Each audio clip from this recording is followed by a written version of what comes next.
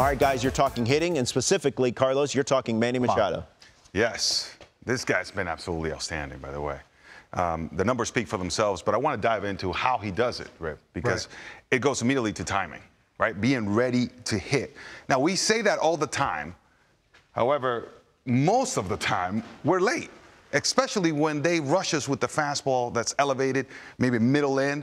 You see very, very... But you're sitting on 99 in up. Precisely. You know where I'm going. So let me show you how it works. With them. Now, this is not rush to that elevated fastball. You're not rushing to it. You're just giving yourself enough time to hit it. Remember, let's play it, because we tend to judge speeds a lot slower than they truly are, Rip. We're like, yeah, I'm ready to hit. No, you're not. You're fouling off fastballs right down the middle. How come you are fouling those off if you're ready to hit? He has been ready to hit. So truly ready to hit. And I'm going to show you how he handles that up and in fastball right here. 93 at his fist. He's still able to get to it. He didn't crush that ball, but he gave himself enough time to be able to get a healthy swing at it, and he's still able to move it forward without changing his swing, Rip. This one right here, 94 center cut, a lot of people foul that pitch off. Now I'm seeing that he's not fouling those pitches off. He's hitting it forward with authority. All right, these are fastballs, middle in, slightly up. He's still getting to it. He gets ready early enough. That was off the plate inside, and he gets the barrel to it. 96, sinking inside, he gets the barrel to it. It's like, okay, he's getting ready to hit. Is he rushing to hit that? No. How do I know? He doesn't rush to do anything. If you're rushing, you are whiffing at that slider. But because there's no rush, no panic in his swing, he's able to see the off-speed pitch. He's able to recognize the break of plane. That one, see how that one popped? That ball's leaving. See you later. Placata, gone. All right? Because he's giving himself time to hit. Bro, when you're ready for the fastball, you become a better breaking ball hitter. When you're late for the fastball, you're going to be rushing to it, then breaking balls get you easier. Now, this is yesterday. He comes up, runs on base, want to take it to the entire bat. That pitch, way to take that. That's off the plate. But he was ready to hit it. Okay, strike. Now, this one right here, Rip, he's like, man, what am I doing? Look what he did.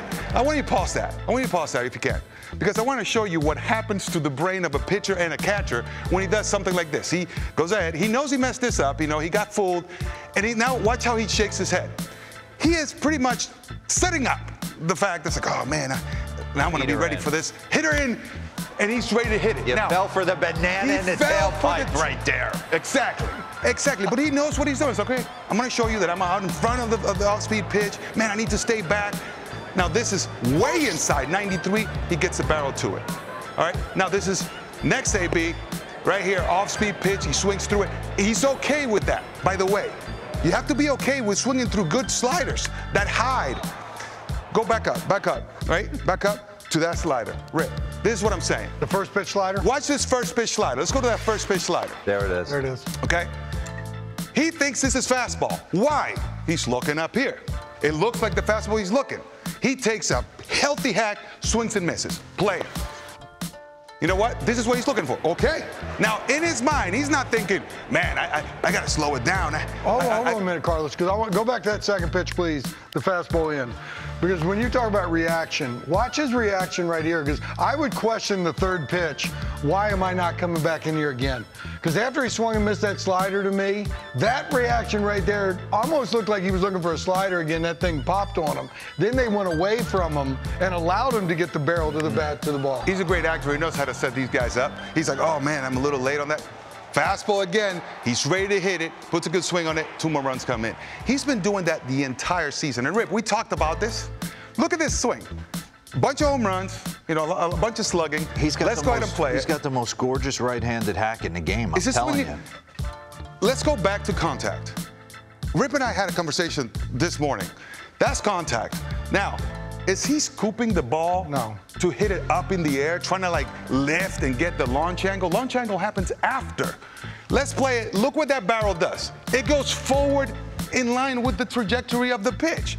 He's not trying to lift it. He allows the ball to dictate. Look, if I'm slightly underneath it, that's a home run. You know, but I'm trying to hit a line drive. Look how his barrel goes through the zone. He's not trying to scoop it. Talk about Albert Pujols having one of the flattest swings in baseball, and he's approaching 700. So how come Albert didn't buy into, hey, I need to scoop the ball to hit home run? Because he's got 694. Come on. What is a placata rate? What? I'm You glad got you your asked. own metric? I'm glad you asked. This is the new stat that just came out, guys. New stat. This is the real deal. This is what tells you who the best hitters in the league are. Truly. Okay. Truly. Okay? Because we're talking about hard hit ball rates.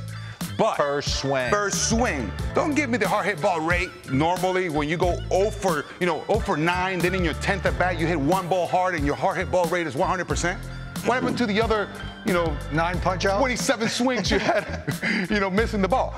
Now, okay, let's go per at bat. No, not even at bats. Let's go per swing. Every single time you attempt to hit the baseball, foul balls, swings and misses, check swings, if you go, right, and balls you put in play. Guess where he's at? 19% of the time he's hitting the ball hard. He's at the top of this list. Now, there are a couple of surprises here. See, what I like about your list, though, is because I've made this argument. If it's bases loaded, I'm down 1 with 2 outs in the 9th inning. This is the guy I want up at home plate, period. So your placata rate, whatever that is, and how you describe it, you know it now. He agreed with me right there. That's pretty good. There is 2 surprises. I don't think we would talk right away about Brian and Brendan. I think the thing with Manny, too, when I watch him on a nightly basis, and even watching the rip of his ABs right there, he makes in-AB adjustments.